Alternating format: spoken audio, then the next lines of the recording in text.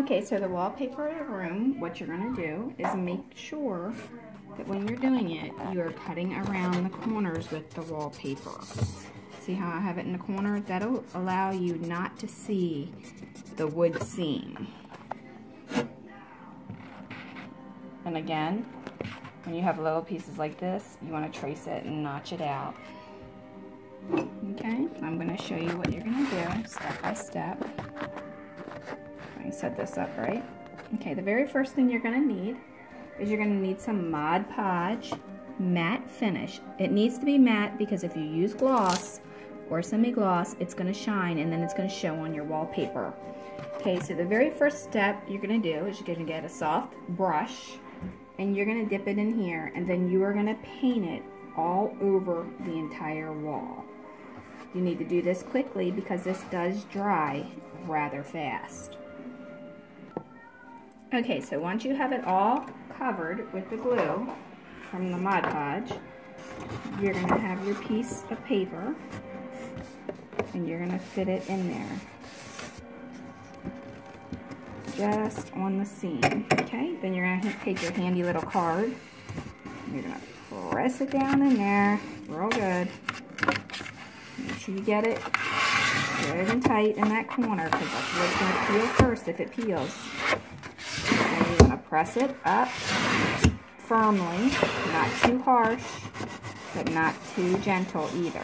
You want to make sure you're getting the entire piece of paper covered. Okay, continue that. If you see through your windows where you might not have enough one there, just go around the back side and add some to it. Okay, once you get this done, then you want to go back to the front side where you have it, and you want to continue to work those bubbles out. Along this, hold it firmly so that you get it good on those windows, and make sure you support your window beams. You also want to wallpaper long before you put any windows or trim up, because otherwise it will just be really difficult.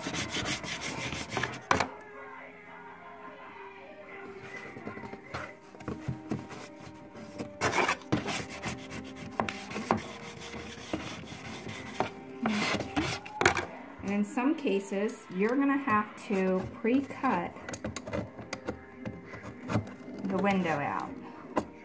You really want to avoid doing this if at all possible because it's a lot harder to cut when it's wet and it will tear as opposed to cut.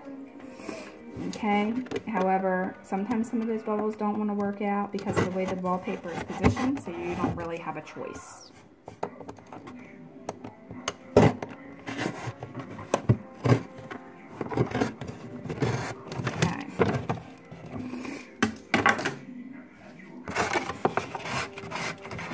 So now I'm going to work those bubbles out just like that, so now they have somewhere to go. And then I'll come back and trim up this excess later. But when it dries, that's what you're going to do, and that's about it.